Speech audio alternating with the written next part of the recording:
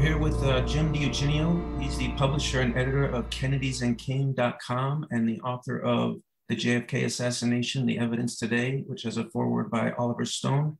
Welcome, Jim. Thanks for talking to us. Sure, Dave. Nice to be here. Thank you.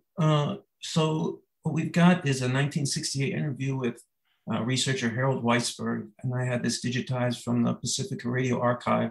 And in it, Weisberg talks about his book, Oswald in New Orleans, A Case for Conspiracy with the CIA. Can you tell us a little bit about Weisberg himself and what his relationship was with Jim Garrison? Well, Weisberg, of course, was one of the earliest critics of the Warren Commission volumes. He came from an investigatory background as he used to work as a Senate investigator, all right? Then he got into a little hot water during the McCarthy era, like a lot of kind of liberal people did. All right. And he became a farmer in Frederick, Maryland. And he got very interested in the JFK case. All right. And he wrote, oh my God, if you counted all of his published books, plus his unpublished books, which are available at the Hood College Archive, I really believe that nobody ever wrote as many books on the JFK case as Harold Weisberg did. And to be perfectly frank, I really don't even think it's close. All right. I would be willing to wager that between the published and unpublished manuscripts, he probably wrote over 20 books on the John F. Kennedy assassination. Now, at the time of this interview with Pacifica, Harold was in the New Orleans area, and he was working on a book which ended up being called Oswald in New Orleans, Case for Conspiracy with the CIA. And at this time, he's working with New Orleans District Attorney Jim Garrison. It's really, this interview is very interesting, not just because of the data information that's exchanged, but also because of how warmly Harold talks about Jim Garrison. Because as we all know, anybody interested in the JFK case, this is going to change radically years later when Oliver Stone's film, JFK, came out. Harold Weisberg became a staunch critic of both Oliver Stone and the film, okay, which was, of course, built around Jim Garrison's book on the trail of the assassins, and he was played by Kevin Costner, all right? So this is very interesting. This interview took place before the trial of Clay Shaw, which, of course, ended up being a failure. And then Garrison could not get the perjury charges that he wanted, okay, on Shaw. And then that more or less stopped his inquiry, all right? But at this time in 1968, it's very striking that a lot of the things that Harold is saying in this interview were pretty much the same things that Jim Garrison was saying about, if you take a look back, for instance, at his Playboy interview, all right, you know, it's very similar data. For instance, he talks about the false Oswald, sometimes called the second Oswald. He talks about these impersonations, all right, which of course are a very salient part of the case, all right. Then he talks about Guy Bannister and the fact that the CRC, the Cuban Revolutionary Council, is in the same building as Guy Bannister's office was, the famous 544 Camp Street. Now, obviously, Harold had been there, and the building was not raised, I believe, until a few years later, all right? But Harold says that Bannister's office, he actually says, was only a few inches away. Now, obviously, that's kind of an exaggeration. You know, I think he meant to say a few feet away. Okay. You know, I couldn't be just a few inches, but, you know, he obviously was at the building. And this is what he says. Now, he, like myself and Jim Garrison, makes Sergio Arcacha Smith a central character in his discoveries. And I firmly believe that. And in my my book, the second edition of Destiny Betrayed, I talk about Sergio Arcacha Smith a lot because I believe, as evidently Harold believed also, Sergio Arcacha Smith connects to both Guy Bannister and to David Ferrie. All right. All right. Now, he also says that the alternate address, okay, the 531 Lafayette address, all right, he says he found out that the mail came to one place. There was not two wall entries. Okay, so in other words, it was simply used, and he talks about it here. The FBI would use the 531 Lafayette address as a diversion from saying it was a 544 Camp Street, because they obviously understood that in the Warren Commission volumes, I believe in volume 25 or 26, there is the leaflet that Oswald was passing out in New Orleans that summer, which had 544 Camp Street stamped on it. All right. Now, make no mistake, Harold doesn't mention it here, but Bannister was aware of this. He was aware that Oswald stamped that address on that flyer, and he was very upset about it. Okay. All right. You know, he said words to the effect, how's it going to look? Okay. You know, with my address stamped on Oswald's flyer. Well, of course, he need not worry about it because the FBI was going to cover it up for him. Okay. All right. Now, another thing that Harold talks about here, and again, I kind of agree with him on this. It's very hard to believe that Wesley Liebler and Albert Jenner of the Warren Commission were not aware of all this stuff, all right? Because he says that in looking through the FBI reports, it's very clear that Ferrie wrote one of the FBI reports, okay? All right, and so that should have tipped him off right there that something is really wrong here. And then from there, it was been very easy to use the FBI records to find out that Sergio Arcacha Smith's office was at the 544 Camp Street address, and they obviously had the flyer because that ends up being in the volumes, and that would have led to Guy Bannister.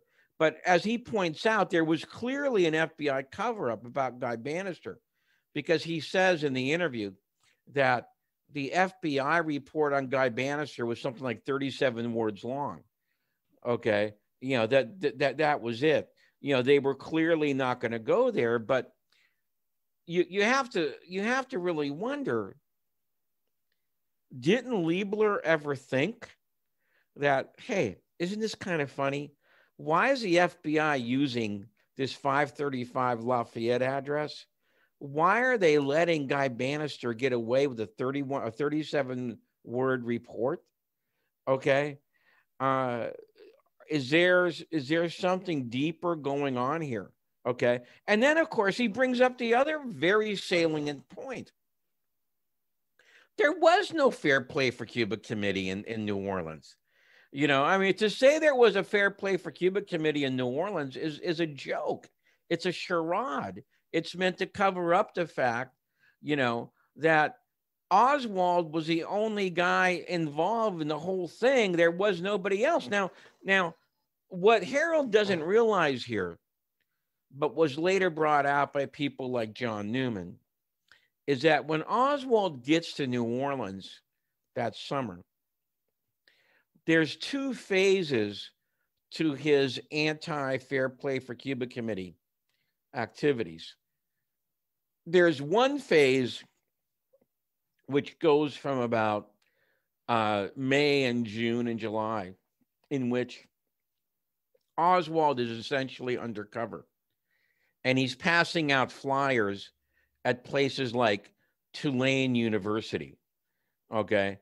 And what he's trying to do there is snuff out any Castro sympathizers, okay, that might be in the city. And believe me, there weren't many, okay? But that's what he's trying to do. But in going to a university, of course, would be one place to do it.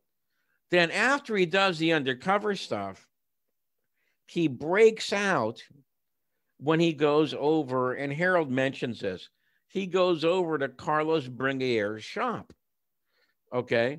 All right. And he makes like he wants to help them, all right?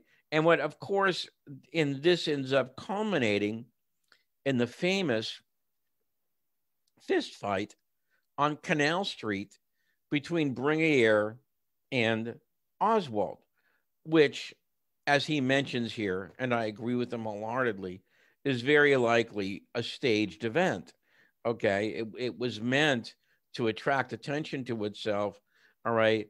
And therefore, now the giveaway here, and I think Harold mentions this in the interview, is that even though Bringier did the provoking, even though he's a guy who threw a punch at Oswald, he gets off scot-free, and Oswald goes to jail and ends up paying a fine. The capper, of course, is, and again, Harold mentions it here, when Oswald goes to jail, he calls the FBI. What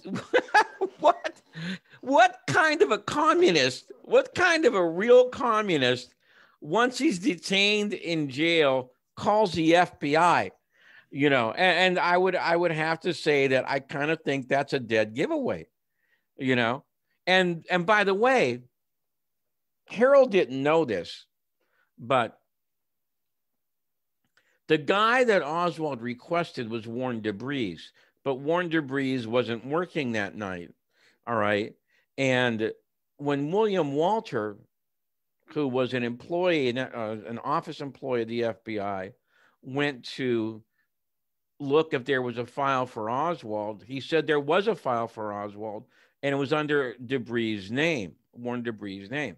Warren DeBreeze was the FBI guy on the beat with the anti-Castro Cubans in New Orleans, okay, because he spoke fluent Spanish, all right?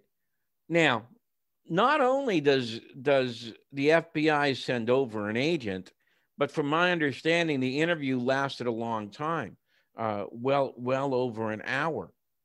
All right, now, the host of the program, O'Connell, tries to challenge Harold as to what were the connections between what Garrison was digging up in New Orleans and what ultimately happened in Dallas. And Harold brings up the Sylvia Odio incident as one connection, which is good. I mean, because those guys who visited Odio with either an Oswald lookalike or Oswald himself, they said they had come from New Orleans, all right? So that would be one connection. But obviously there's also the fact that, and Harold didn't bring this up, there's also the fact that David Ferry drove to Texas on the day of the assassination, all right, into Houston and Galveston. And his excuse was that he wanted to go duck hunting and ice skating, except that he didn't bring any shotguns and he didn't lace on a skate, okay, while he was at the arena. And the guy there who ran the place said Ferry stood by a phone for about an hour and a half. Okay, that's all he did the whole time he was there. Then they went on to Galveston, and Galveston is on a bay. I was actually at the motel where Ferry stayed at one night. It's on a bay. So in other words, it would be a good place if you were going to sail out or speedboat out.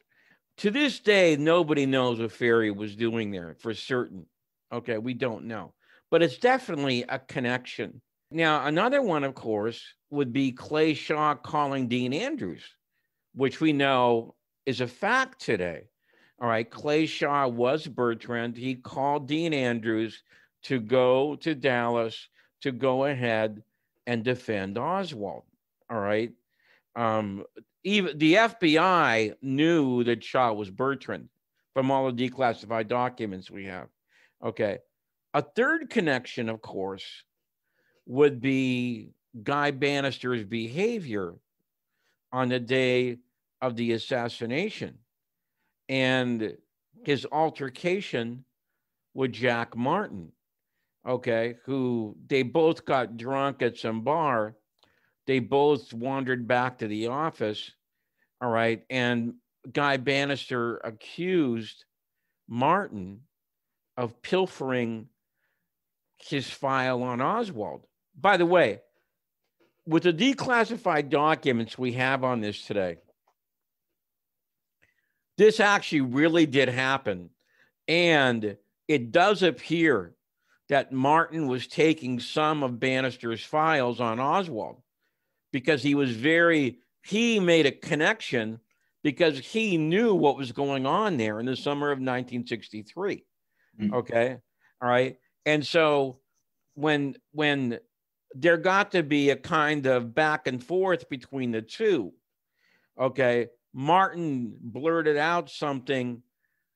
What are you going to do? You're going to do the same thing to me that you did to Kennedy? And Martin just got punched. Well, actually, I think Oliver Stone is correct in the film. He actually got pistol whooped. And by the way, according to Martin, if Delphine Roberts would not have intervened, he really thought that Bannister was going to kill him. Okay. All right. He had to go to the hospital. All right. After this incident. So it's not just the Sylvia Odio incident. Okay. There's these three things that I just mentioned. Plus, you have to understand, one of the things that was used to incriminate Oswald in the public mind was the pictures and films that were made of him in New Orleans when he was practicing what people call his street theater activities. Mm-hmm. Oswald was getting a lot of press attention, and media attention in New Orleans, okay? And so these things, these films and these, the taped interview, for example, between him, Bill Stuckey, Ed Butler, and Carlos Bringuier, those get circulated into the mass media. I talked to a guy in New Orleans who was a reporter there, and he said, Jim, it was amazing how fast it happened.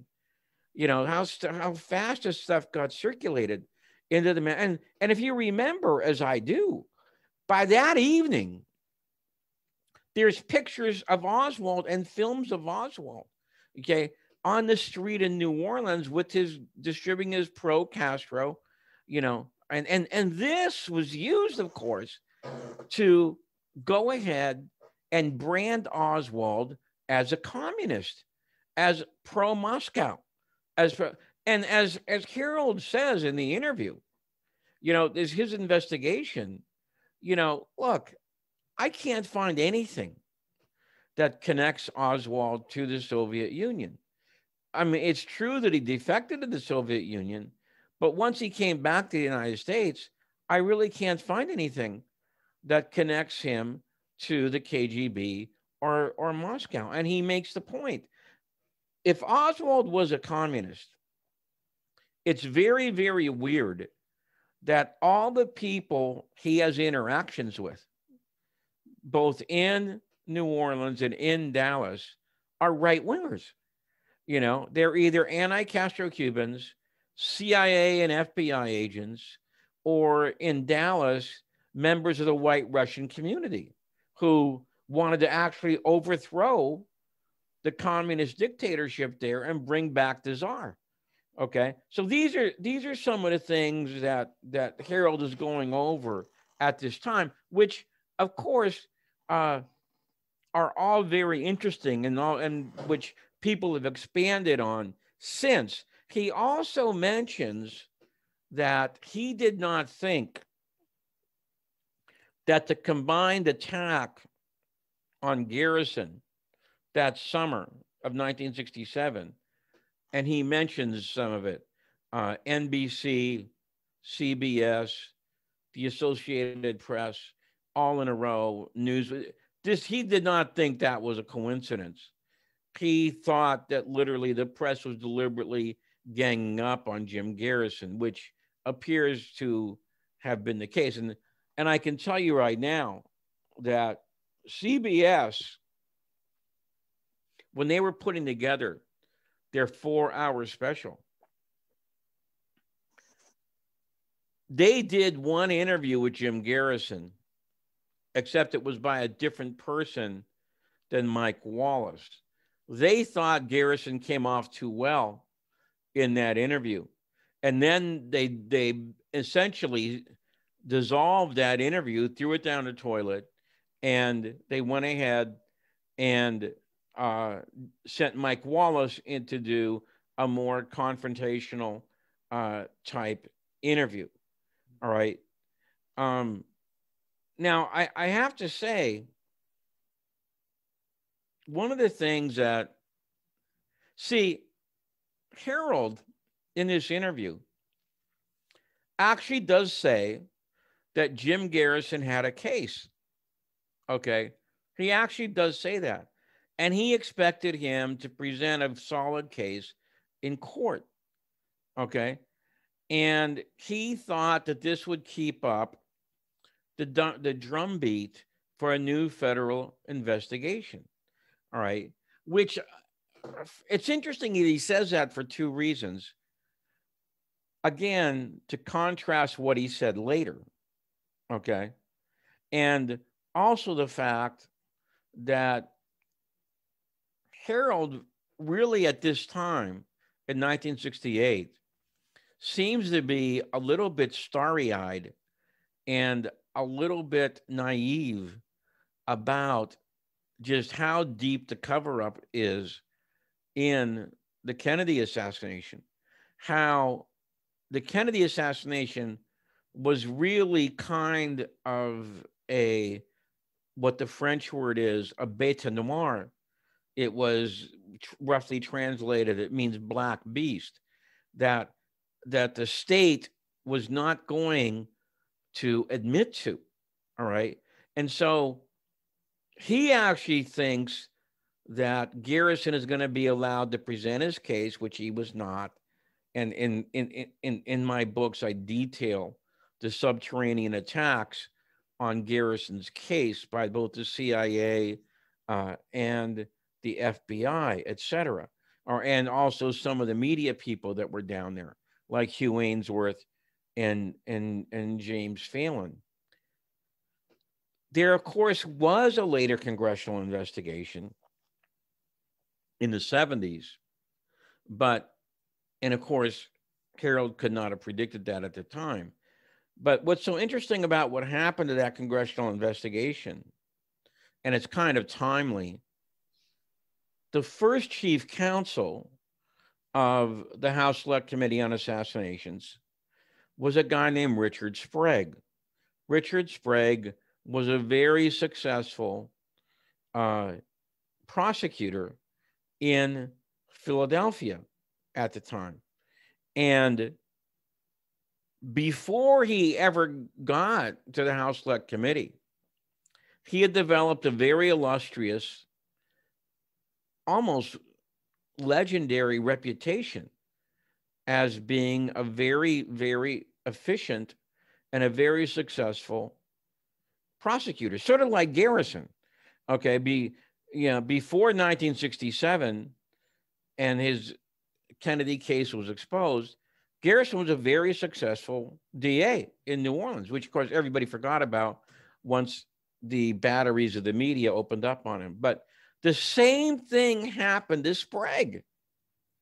Okay, here was this guy who won something like 69 out of 70 homicide cases as the chief assistant in Philadelphia, was very well thought of throughout the Eastern Seaboard, to the point he was appointing special prosecutor in the famous Jacques Yablonsky labor murder case, a case which he eventually won, all right, convicting Tony Boyle, all right, as the guy who was behind the conspiracy to kill Yablonsky, all right.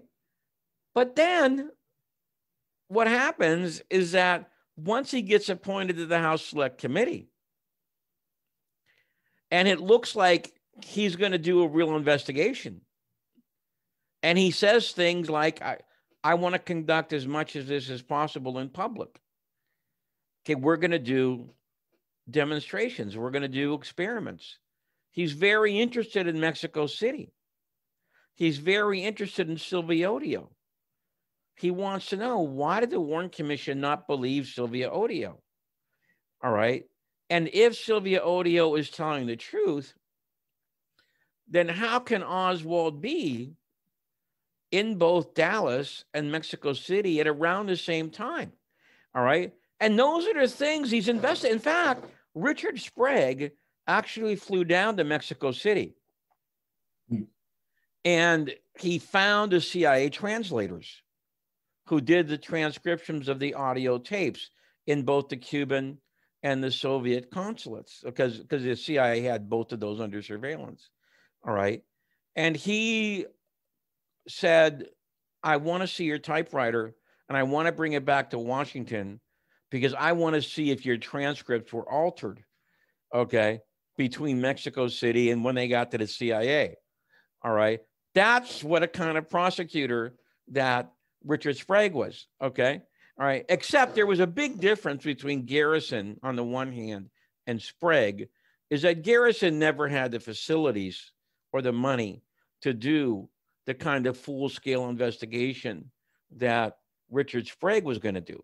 You know, Sprague had a budget of literally millions, okay, that he insisted on. All right. And of course, what happened is it all blows up, the same as it did with Garrison, because the media starts attacking Sprague.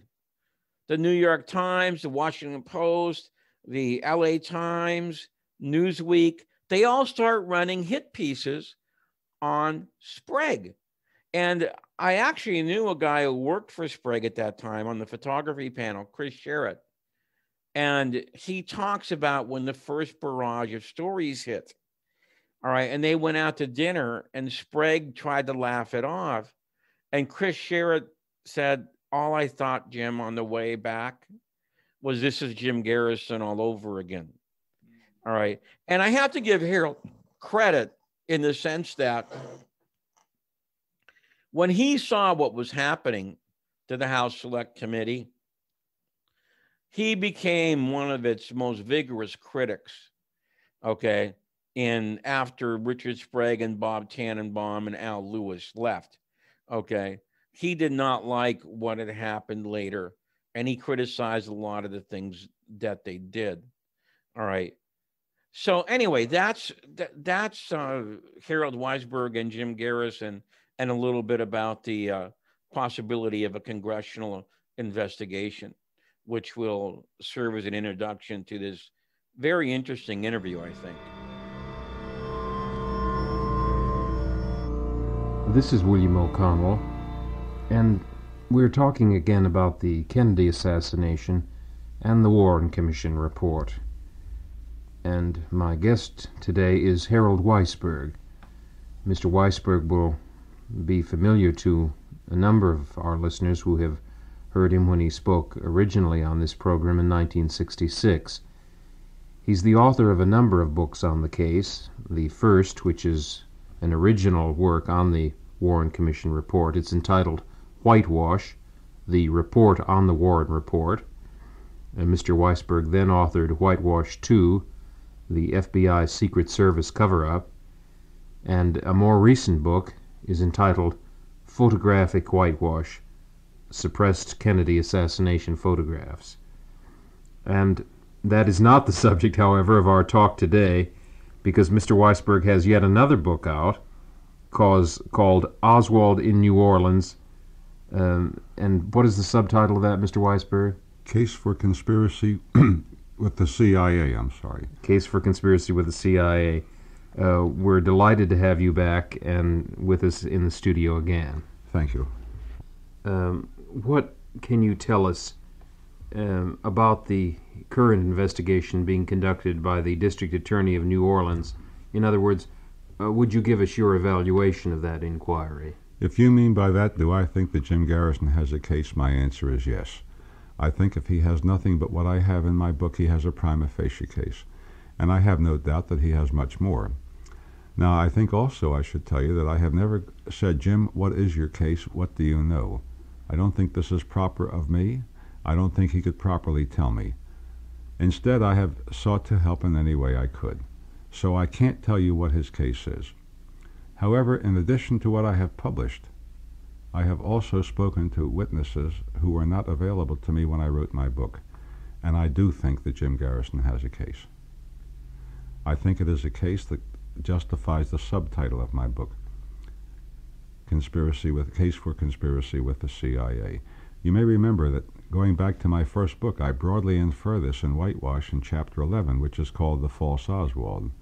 In the second book, which I had completed and I believe discussed to a degree with your audience last year when I was out here. Yes, you did. I went much farther with the suppressed, and I don't use this word by accident, I mean suppressed. The suppressed files on the investigation of the false Oswald. And here really is the origin of Oswald in New Orleans in these first two chapters, because it is my continuing work from these two leads that I had planned to include in Whitewash 3, the archive, that is Oswald in New Orleans. Now, I don't think I can use any soft word in describing the Commission's misrepresentation of Oswald as a person and Oswald in terms of his connections. There is no shred of evidence whatsoever that Oswald was pro-Soviet or had a single pro-Soviet connection. Stop and think of this for a minute, because the Commission, as you may remember in the report, refers to Oswald's so-called dedication to communism and Marxism. This dedication is reflected in what the Russians, I think, quite properly regard as slanderous writing. You know, it's possible to be unsympathetic to a political system or to a country without using the kind of language Oswald did. One of his more minor expressions is when he was arrested in an incident that I hope we will return to on August 9, 1963, in a fake Fair Play for Cuba Committee literature distribution he staged. At that time, he was interviewed by Lieutenant Francis Martello of the New Orleans Police Department, and he described Russians as fat, stinking politicians. This is one reflection of pro-Soviet, pro-communist, pro-Marxist dedication that the Commission may see, but I don't. Oswald had no connection that anybody could ever find with anything pro-Castro, except for a self-serving letter he wrote to the national organization, the Fair Play for Cuba Committee.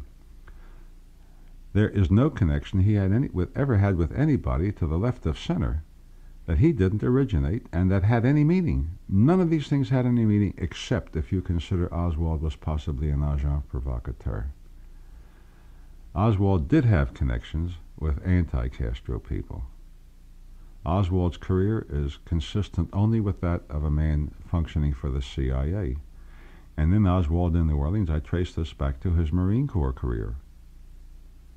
It's just an unbelievable story, and even now, with all the shocking things I have seen, and mine is a rather extensive study, I find it incredible that there could be such a gross misrepresentation of what this man was, what he stood for, and with whom he was connected. Well, from your reading of the volumes, then, you see Oswald, in contradistinction to what the Warren Commission concludes, rather as an anti-Soviet a person of conservative political orientation, or are you in complete contradiction with their evaluation of his political orientation? No, I just wondered. Go ahead, If you please. will eliminate the word conservative, I will agree with you. I don't think Oswald was a conservative. I think he was his own kind of a mixed-up left-winger who really didn't know what he meant and what he thought. One of the keys to Oswald's character is one of Wesley Liebler's unbagging of cats. Mr. Liebler was really very good at unbagging cats. He allowed himself to reminisce and to muse when he was examining Nelson Delgado. I have this whole story, by the way, with direct quotations from the testimony, and I think it's very well worth reading. But I'll summarize it briefly. He was sort of just chatting with Nelson Delgado, the sergeant who was Oswald's Marine Corps colleague, the sergeant who put the communist literature on Oswald's bed. Oswald got this communist literature openly in the Marine Corps. And they were talking about Oswald's interest in reading and what he liked. Now, this was sort of foreign to Delgado, who had other interests, not including reading. They were discussing the book that Delgado described, and he didn't have to describe it to Liebler. Liebler knew what the book was. It was The Animal Farm. And Delgado finally, in the course of this dialogue with Liebler, said, "Well, is that a communist book?" Mr. Liebler said, "No, on the contrary, it is an anti-communist classic." And then you can just see the oops springing out of the page when Mr. Liebler understood what he had done, and he goes on to something else. But I think this is a key. Another key, may I say, was given to me just a few days before I recorded the program last year, when I was on radio in San Francisco, and an anonymous former Marine Corps colleague of Oswald's, which is in itself a reflection of the deliberate incompetence of the investigation, because the the Commission knew everyone who was in Oswald's outfit. This man called me up. He wanted to remain anonymous because of fear. And he told me that although every man in the outfit had a confidential, which is the second highest security rating, Oswald was one of 5 who had the very highest. Now, it's unique that you find an outfit in any military service where every man is classified. At least it is unique in terms of World War II experience. It's passing strange that a man getting communist literature in the mail would have any security clearance. The description of Oswald's security clearance given to me is crypto, and I've conducted my own investigation by speaking to newspapermen who I knew, who had their own sources, and who could check. It turns out that at that time, in order to have a crypto clearance, you had to begin with top secret. Crypto as a classification above top secret added to it for those who have certain cryptographic necessities. Again, what a passing strange thing for a man allegedly communist, and a man getting communist literature openly in the mail in the Marine Corps. You think that he was getting communist literature merely as a blind, as a dodge for... No, I don't think it's exactly that. I think it could be. I think he had some interest along this line, but he was not communist, and he was really violently anti-Soviet. I think that if you want to go along it in the line of a blind, I would rather put it that he was trying to inform himself. But this is not inconsistent with his hatred for the Soviet Union when you consider that he went there and did nothing that is inconsistent, if you go over his writing, nothing that is inconsistent with his having been some kind of an agent then. Now, what I conclude on Oswald's career in the Marine Corps does not come entirely from this one telephone call, because as it was quite early in the morning, I'd been going all day and my mind was fogged, but it recalled to me something I couldn't quite put my finger on from what I had read in the sworn testimony. And after I rested a bit and before I got home, I realized what it was. It was the testimony of Oswald's closest friend, who was a radical right man named Kerry Thornley. When I got home, I went over Thornley's testimony very carefully, and I found what didn't interest the Warren Commission. That Thornley testified that Oswald had a secret security clearance, and that he spent his last 2 weeks in the security office, S&C, sort of criminal CID division of his outfit. Now here again is a very unusual thing for a man getting communist literature in the mail. The sworn testimony of Kerry Thornley is a close approximation of the unsolicited information given me by the man who called into a San Francisco radio station. This is not the Oswald we find in the Warren Commission. So, going back to his Marine Corps date, and there are other things that bear on this. For example, those who've had military service will know how unique it is for civilians to come to a military establishment, ask to speak to a man on guard, and have the man relieved of guard. Guard duty is a very important function in any military service, and every Army regards it with a serious eye. Guard duty is a thing that is not varied. Oswald was relieved from guard duty when these well-dressed Ivy League type civilians came. Again, it's consistent only with his having intelligence connections then. I find really that this thing builds like a detective story, and it built that way as I was working on it. Returning now more to your own inquiries in New Orleans, I wonder if first, however, you'd speak of the thrust of your book, Oswald in New Orleans, and tell us something about its thesis, something about the argument and your conclusions in that book. The thesis is, as I've just outlined, that Oswald was not pro-Castro but was anti-Castro, that his connections were in no single case with anybody who was pro-Castro, and every case that was identifiable with those who were anti-Castro. He further was connected with an organization that was created by the CIA. It wasn't just that, as with so many of these anti-Castro Cuban organizations, it had an association with it. The Cuban Revolutionary Council was organized in Miami, March 18, 1961, by the CIA. Their office in New Orleans was run by Sergio Arcacha Smith and a number of other people. Mr. Arcacha is the man that Governor Conley, himself one of the victims of the assassination, has refused to allow Jim Garrison to extradite to New Orleans. Arcacha was a crook, and they threw him out, and other people came, and although the commission would have us believe the organization ceased to exist, it did not. It existed at the time of the assassination. Although Mr. Liebler would have us believe that the organization was thrown out of the building in which they were, it was not.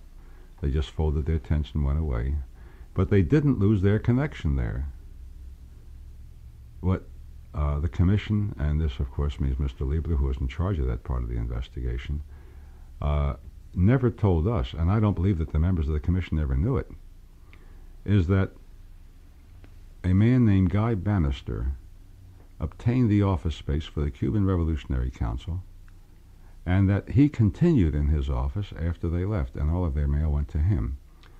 Now this assumes point with a number of things, one of which is Oswald's use of this return address as his on some of the literature he turned out. Now can you picture a pro-Castro Oswald or any pro-Castro soliciting interest by pro-Castro people and directing them into the something less than tender mercies of the anti-Castro Cubans, whose proclivity for violence is rather well known and rather well established, for example, at the United Nations? Bannister is not mentioned in the Warren Report. He's one of the many things not. He is misrepresented by the FBI reports in a way that cannot be accidental. In order to really tell this story, and I think it's a fascinating story, I'd like to go back to the time of the assassination and recall to you that immediately Oswald was a lone and unassisted assassin, connected with nobody. Remember, this was the official story. The police started it, everybody accepted it, the press broadcast it.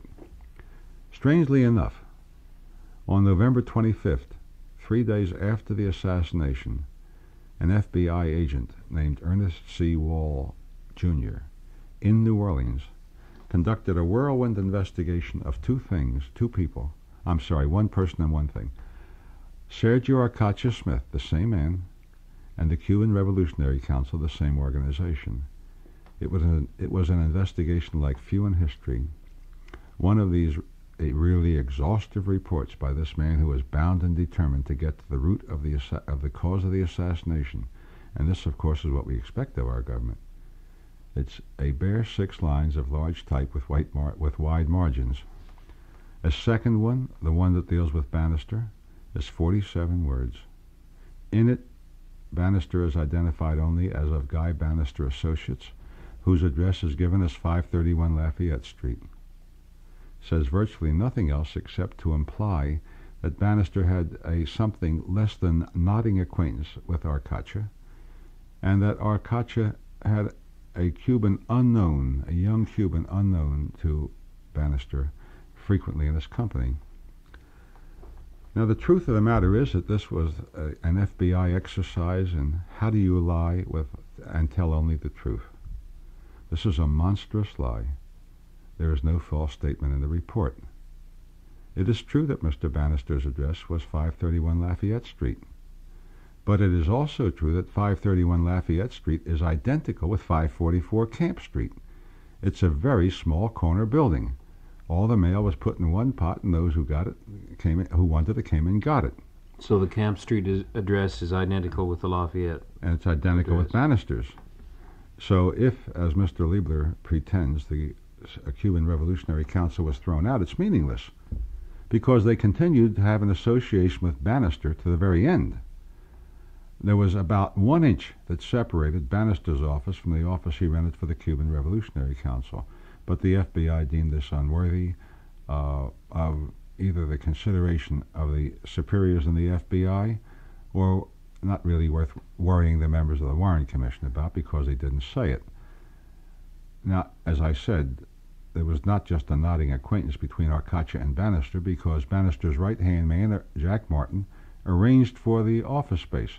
This is not only true because the Secret Service says it in a report the FBI ignored and the Commission did, but Jack Martin's confirmed it to me personally. This is really not the whole story, because not only is it true that the Cuban Revolutionary Council was organized by the CIA, it was to supply the government in exile. It was then to supply the first president of Cuba if the Bay of Pigs succeeded. But I now have, in Wesley Liebler's own voice, his acknowledgement that they were financed by the CIA, and it does not stop there.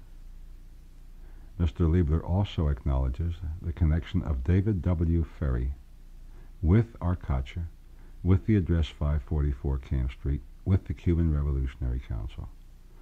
To me, this is a totally shocking thing, and perhaps in some way Mr. Liebler will find an evasion he has in the past, and to a degree they've achieved acceptability.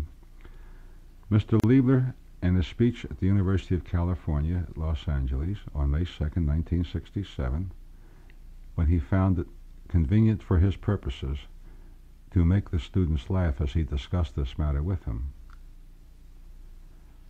said that he alone decided that David William Ferry should not be called as a witness, and he explained it in 2 ways. First, he didn't consult with the members of the commission, he did it.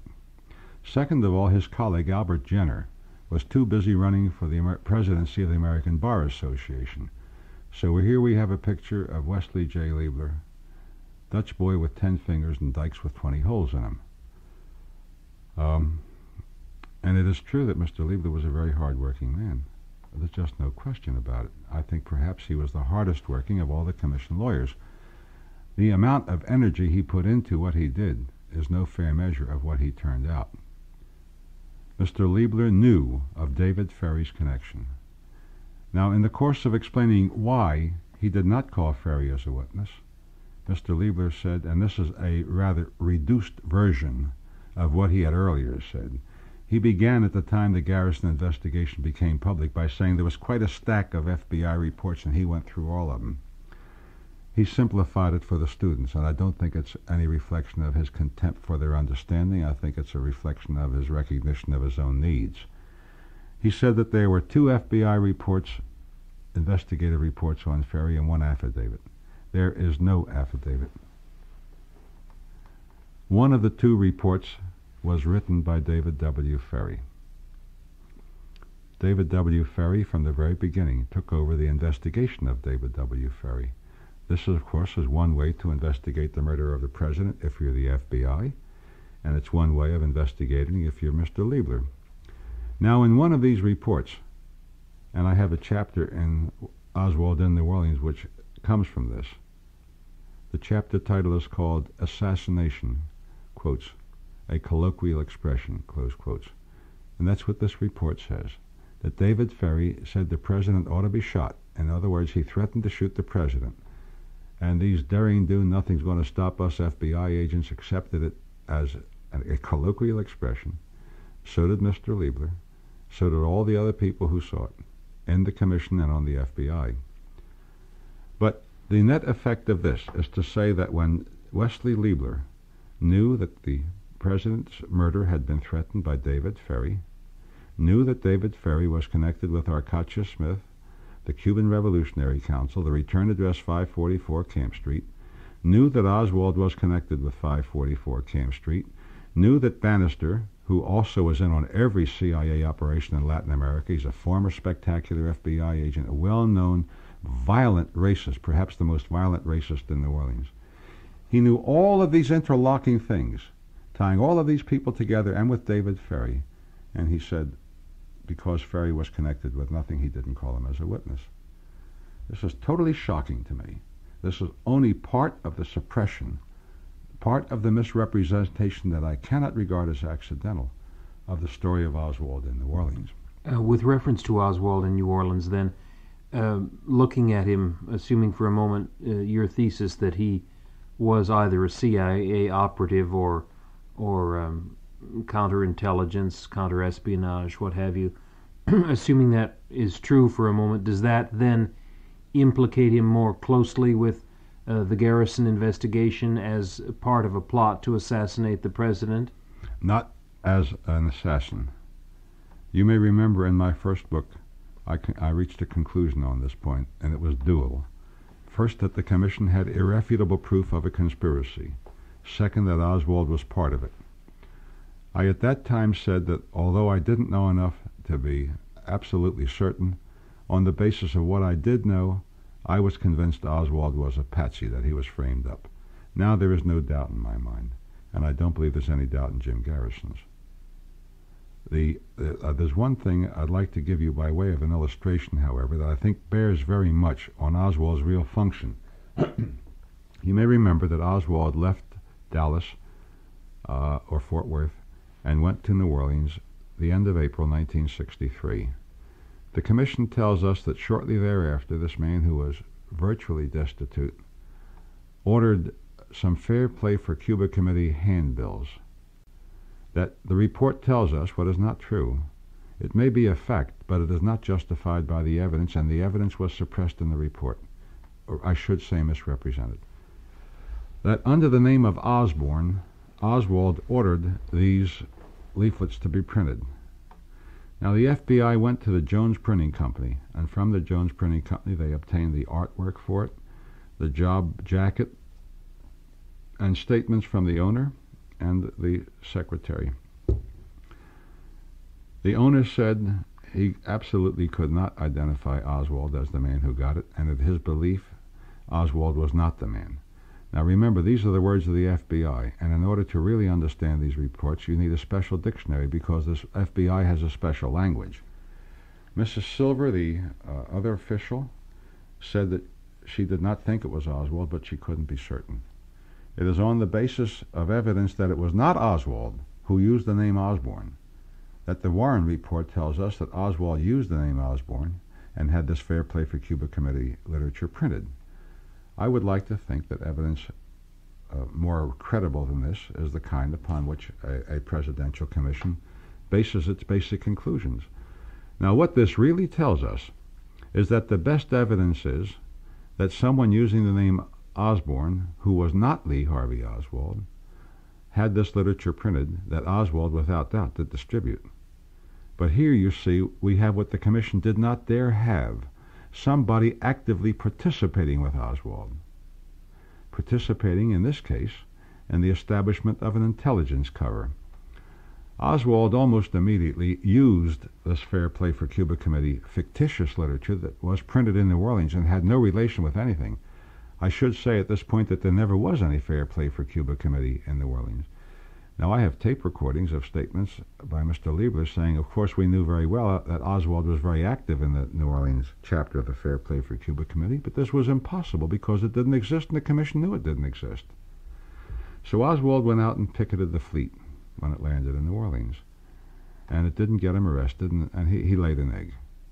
No, this is In not June. Osborne, but this is the real Oswald. So far as I know, it is the real Oswald, but with the thorough incompetence, with the diffidence, the indifference to real fact that the Commission handled this, it isn't really possible to be certain. What I will say is that the Commission says it was Oswald, and I'm taking their word for it. He laid an egg. He did this all over again in July, and that time he didn't lay an egg.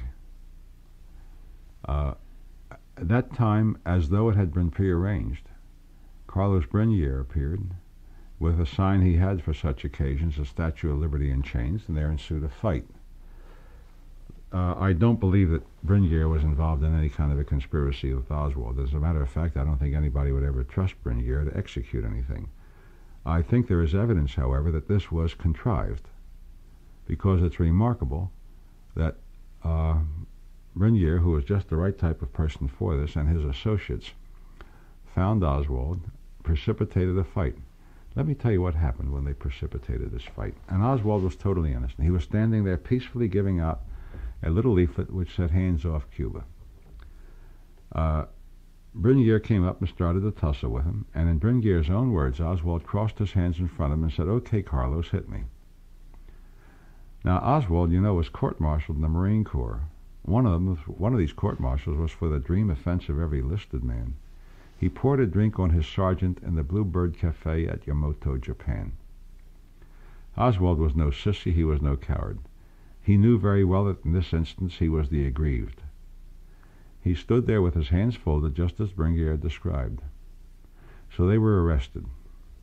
Brenier, who was guilty of disturbing the peace, pleaded innocent.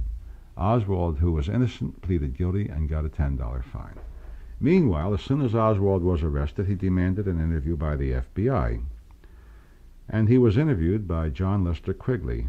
I rather imagine Oswald expected somebody else to come, but in any event, Quigley did. And he was called to testify before the Commission. "What did Oswald tell you?" he was asked. And he said, "Oh, nothing at all. It was just a self-serving thing." "Well, how can you explain that?" he was asked. He said, "Well, of course, all of these guys do that. All of these left-wingers want to be interviewed by the FBI." I never heard that one before. It's not consistent with anything I ever have heard either. So the Commission lawyer then said, "Well, where are your notes?" He said, "Oh, I burned them. We always burn our notes." This is Mr. Quigley. This is Mr. Quigley. It's not unusual because, you know, the same thing happened in Dallas with the Oswald expert there, FBI agent Hastie. He didn't type up his notes of his Oswald investigation until after the assassination. And after the assassination, he burned his handwritten notes. The Commission was quite satisfied. But the Commission was satisfied with all of these conflagrations because, you remember, they were quite satisfied for the first draft of the autopsy to have been burned, and they asked no questions about it. This is as normal and natural as breathing when a president is killed. Not when a Bowery bum has a strange death, but only when a president is killed. So we have this unusual situation of Oswald, innocent and pleading guilty, and this really is only the beginning of a public relations campaign. Before I go into the details of that, I'd like to tell you about a strange document that Lieutenant Martello found in Oswald's wallet, and if we take his word, by inadvertence failed to return to Oswald when Oswald was released after paying a $10 fine. It's a slip of paper that, by means of some literary James Bondery, I traced to a source. Almost every item of this sheet of strange hieroglyphics came from Oswald's pocket notebook. He didn't have that with him when he was arrested. He had the slip of paper transcribing entries. These entries all serve one purpose: to associate Oswald with the Soviet Union in an anti-American and pro-Soviet way. For example, with Lev Setyev, the man for whom he made an anti-Russian, anti-American broadcast. It had his passport numbers, the place where he worked in Minsk, the Associated Press and United Press correspondents, who, if asked, would immediately have said, "Oh, that rascal Oswald, well, he defected." And to be sure that they were contacted properly if anybody was interested, he even gave their Moscow telephone numbers. This is what Martello got off of Oswald, and this is what you will not find in 10 million words of the Warren Report, because nobody was interested in tracing it. Excuse me, go ahead. No, I just wanted to return just a minute, if I could, to New Orleans. The district attorney of New Orleans, in the earlier part of his investigation, felt that Oswald was involved in a conspiracy with David Ferry and Clay Shaw, alias Clay Bertrand. Correct, but not as an assassin. From the very first, Jim Garrison said he had no reason to believe that Oswald killed anybody. He didn't say that initially. I'm under the impression he did, that he said Oswald was a conspirator, but not an assassin. Now What about the testimony of Perry Raymond Russo that Oswald was in attendance at some of these meetings? That's correct. That's as a conspirator, but not as an assassin. As a matter of fact, Mr. Garrison has in charge the only living person who remains of this group, Clay Shaw, with being an assassin. He has charged him only with being a conspirator. It's a distinction that is usually lost, and that's why I re-emphasize it. He said Oswald did not kill anybody, and this also includes Officer Tippit. May I say, it also is in my first book. I quite agree with him. Well, do you see any dichotomy here between Oswald being a conspirator and yet not an assassin? Does this... Not a bit. First, there are two ways of addressing it. First of all, and I think that what's involved in New Orleans, as it was in Dallas, is that this was a counterfeit of Oswald. That the man who attended the meetings at Ferry's home was not the real Lee Harvey Oswald, but was a man pretending he was Lee Harvey Oswald. You alluded to Perry Russo's testimony before the grand jury, and that what resulted in the indictment, or was part of the indictment handed down in New Orleans. It has an exact parallel in the testimony of Mrs. Sylvia Odio, who said that a man represented as Leon Oswald, and that's the name that Russo used, not Lee, but Leon, was brought to her by two CIA types, men who were training. This is what the subsequent investigation showed, not what Mrs. Odio said. Men who were engaged in training Cubans in Florida for an invasion of Cuba.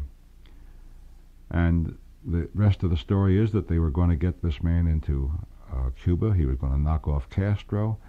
And he said Cubans should be ashamed of themselves for having done nothing about Kennedy for what he did to them at the Bay of Pigs. That Kennedy should be assassinated, and it was easy, and he would show them how. So this is only one of many counterfeitings of Oswald.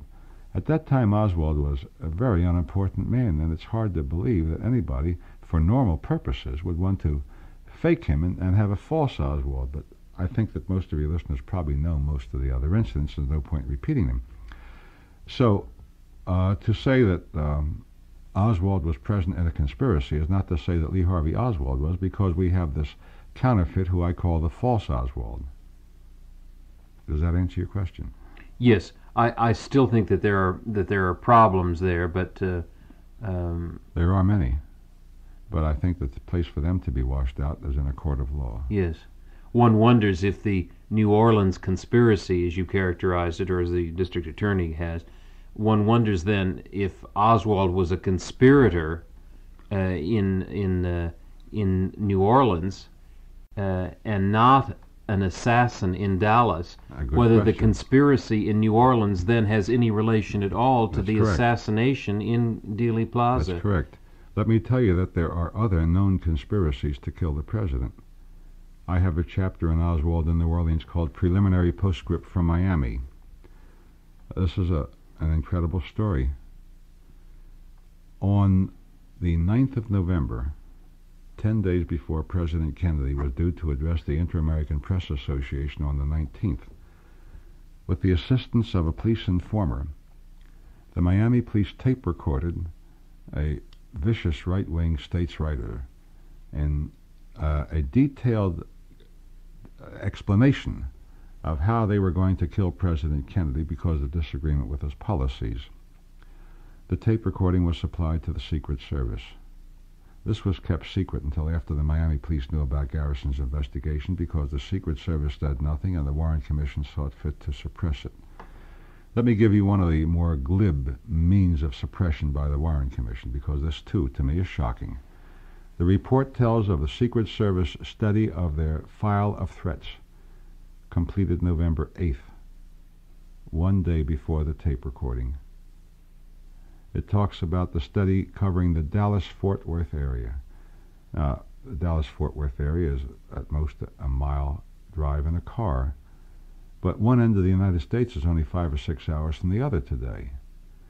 And when this had been delivered to the Secret Service after the study was made, prior to the president going to Dallas, it's inconceivable that the Secret Service did nothing about it.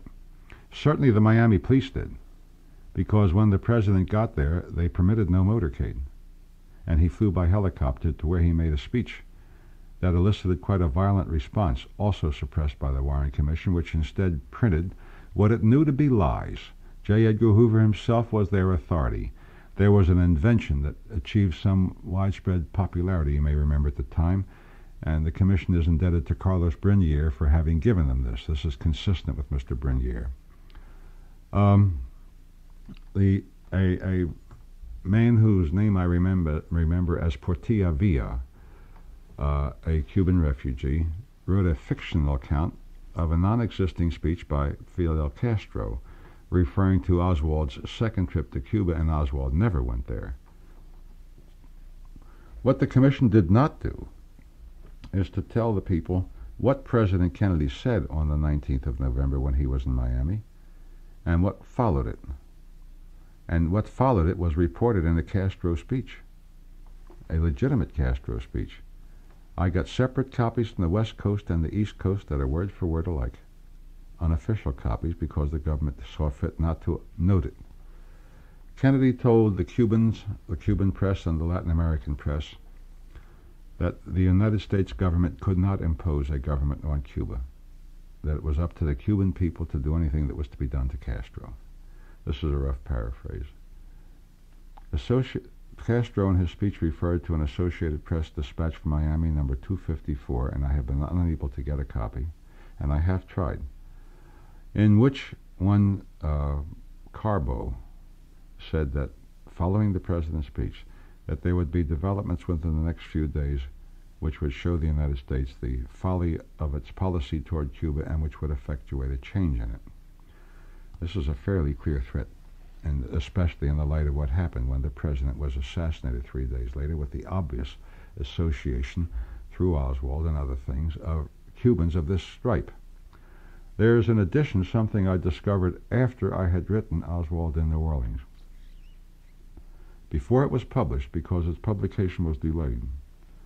But once I went to New Orleans, I didn't want to change the text of the book, and I added a short prologue and an epilogue to include what had happened to the book to delay its publication, and what I had learned briefly in New Orleans.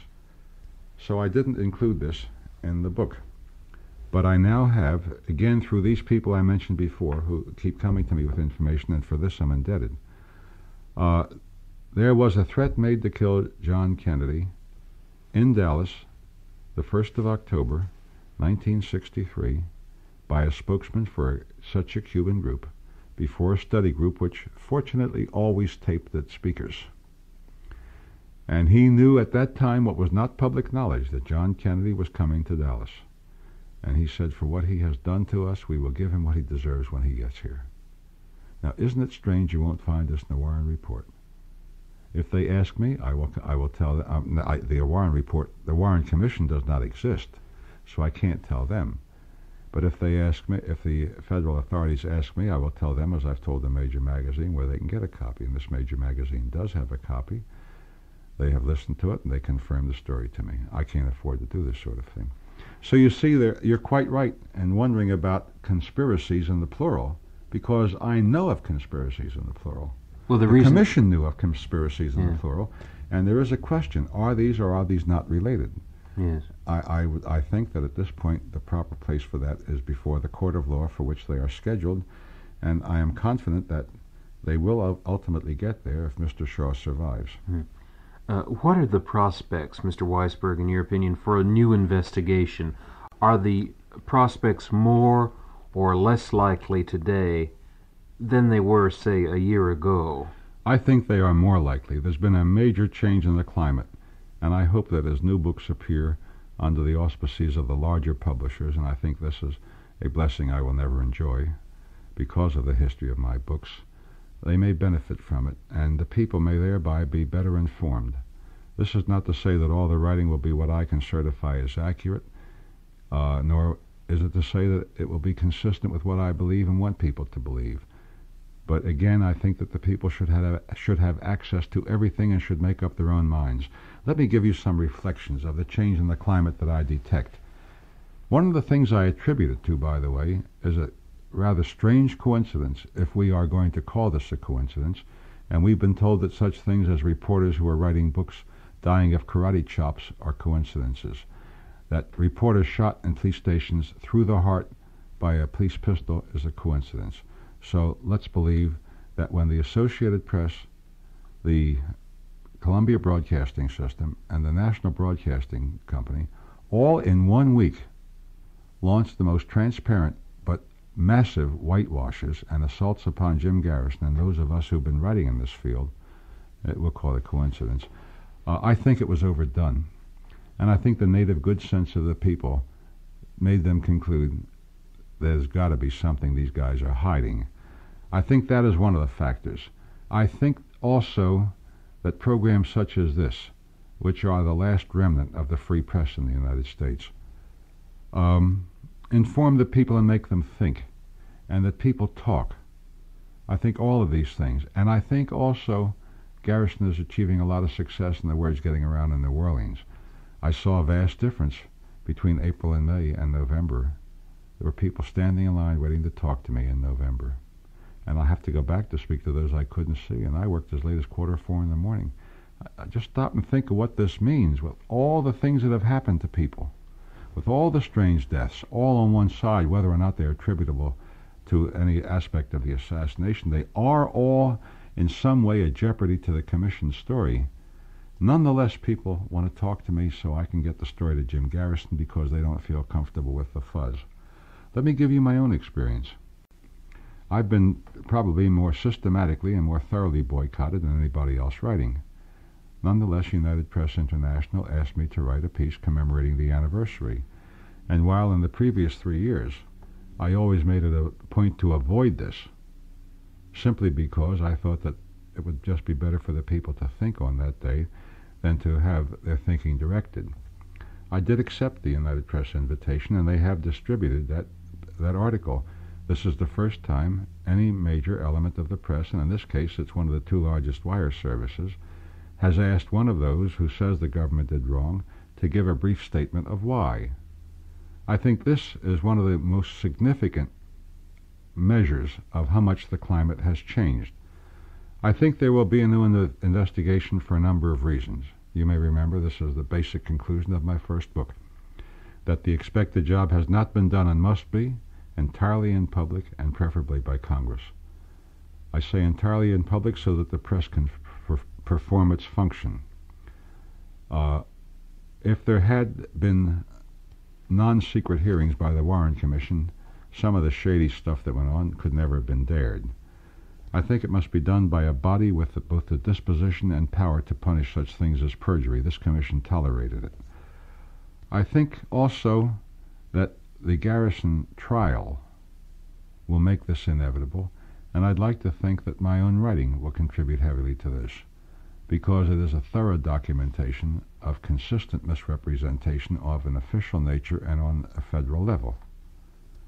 I think also that our future, our national honor, the integrity of our society require a new investigation. You don't feel then that if the Garrison inquiry fails, that is, if Garrison is unable to gain a conviction, do you feel that this perhaps might weigh against the possibility of a new investigation by the establishment, which has already proclaimed itself as being against such a new investigation? No, I do not. I think Garrison has to a large degree already succeeded. you know, he's being really considerably suppressed.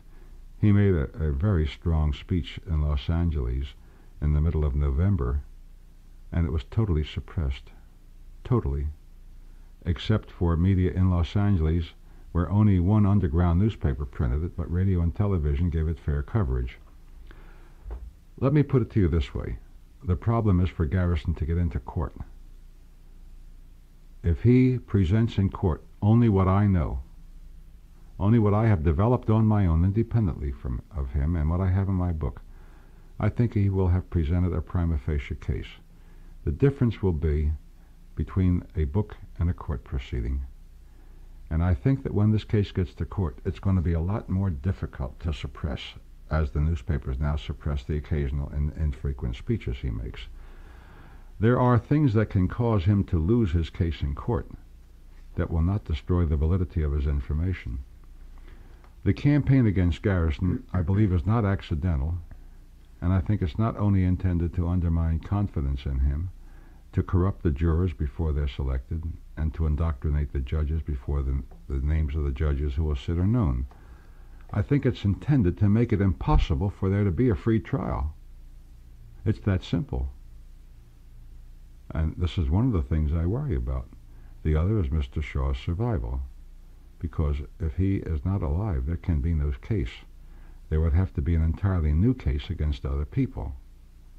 You see my point. Right. So this is how Garrison, by merely getting into court, can win even if the decision in court is against him for such things as, example, a reverse situation to that which existed in the Shepard case. And you feel then, do you, obviously, that he does, that is, Mr. Garrison, have a link that he will be able to forge between a conspiracy, as you've put it, in New Orleans and the assassination event of Dealey Plaza? Yes, I do. Remember, we must go back to the testimony I cited earlier of Mrs. Sylvia Odio, of people who I can trace to New Orleans, coming to her and predicting what actually happened. Here you have a link that most people don't stop to think of. Now, these people who were taking around a man who was not Oswald, with this on this I agree with the commission, representing him as Oswald and saying that the president was going to be killed, is consistent only with framing Oswald with that murder. It serves no other purpose. Right. We've been talking with Harold Weisberg, the author of Whitewash, the report on the Warren Report, and also the author of his new book, Oswald in New Orleans.